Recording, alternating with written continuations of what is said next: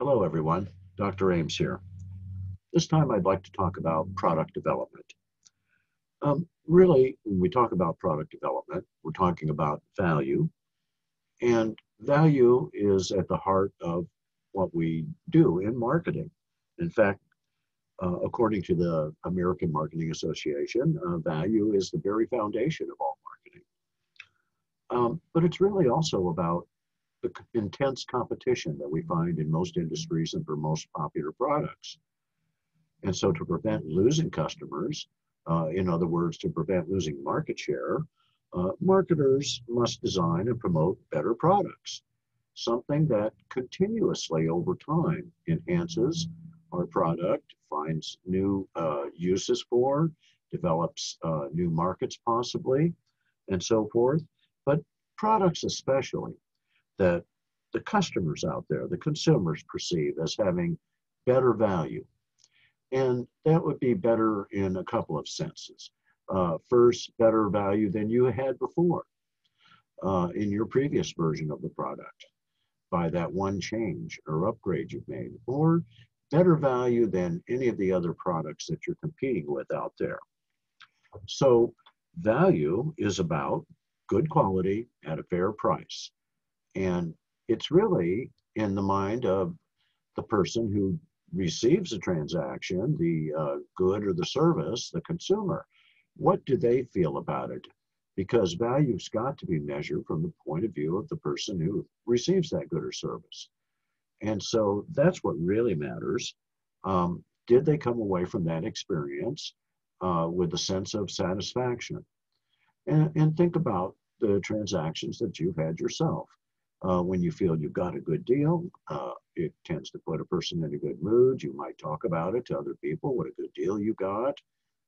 If you've got some great value, or you just feel that it just went over and above what you expected it to do, or it lasted longer or performed better, whatever that is. Those are all aspects of what we would consider value. And so for marketers, of course, and producers of goods and services, adapting products to find those new markets is always an ongoing challenge. And to find new ways to enhance your product that are meaningful in the minds of consumers and perceived by them as adding some sort of new value. Um, you would have to say that this product development is really a key activity of any modern business. Um, and at the same time that you're doing this, um, you're having to adapt to whatever the conditions are, whatever that business context and environment might be. The local conditions certainly are going to have a certain amount of influence and pressure on you, the competitors and the sources that you use to get the work done and so forth, but also over time, possibly abroad for you as well. And so many companies are not able to afford to have specialist managers or other individuals on their staff because of the expense. Um, when you're small to medium-sized companies, they can't afford to have that necessarily a scientist or a product expert or an entrepreneur or something like that, an inventor on the staff. So you end up doing some what we call this distributed product development, where you actually hand off pieces that another company has already demonstrated some expertise in doing. So they're not reinventing the wheel or inventing a technology or a process. They're simply doing something that you're not able to do yourself. And so this is another place where companies will do some outsourcing.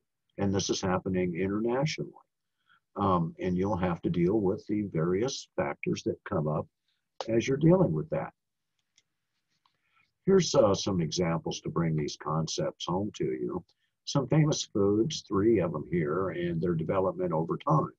Now, this development was to increase value in response to what they found out that customers were thinking and feeling about their products and so forth, to beat the competition, to indeed maintain and grow their market share. So here we have McDonald's Chicken McNuggets, invented in 1983, changed to an all-white meat version in 2003. Many consumers were not happy with the fact that the McNuggets were not all white meat.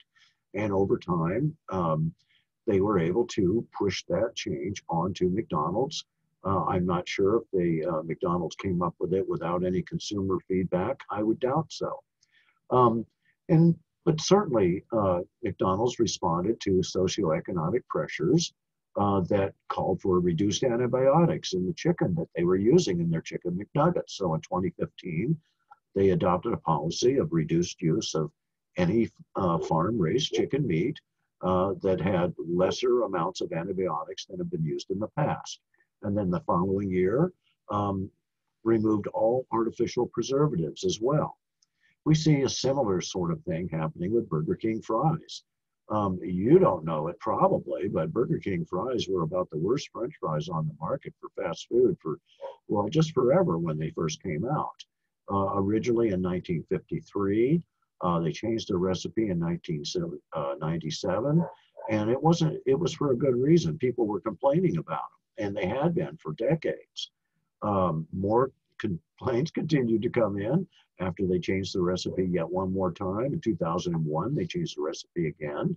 They changed the recipe 10 years later in 2011, and they called it Satis Fries.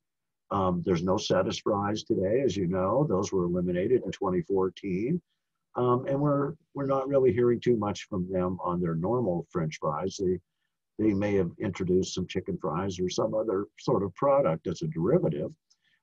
But so far, their history of French fries hasn't gone well. But you can see it's been a constant effort at product development to find out what people perceive as a value and deliver that. And for this particular product, not the best of luck. And then Oreo is a little bit different. We just have a few things to talk about. But they did respond to social and economic pressures to change a few things. Invented in 1912, Oreos were pretty much the same product forever. And then in 2006, similar to the way McDonald's responded to the crusade against use of antibiotics in the chickens, they removed trans fat because there was so much new evidence about trans fat is what contributes to high cholesterol in your blood and so forth. And they removed those in 2006. They responded to further consumer pressure and the notion that we want people to perceive this as a value. Let's give them what they need and want. And what they wanted was a lower fat version of Oreos. So the 40-calorie version, the Oreo Thins, were introduced in 2015. So these are all really good examples of product development over time, even though they're somewhat different. And they are in a response to changing attitudes and tastes possibly, but the notion that products have to change over time to meet demand as it exists. All right, folks, that's what I want to talk about this time. I'll talk to you again soon.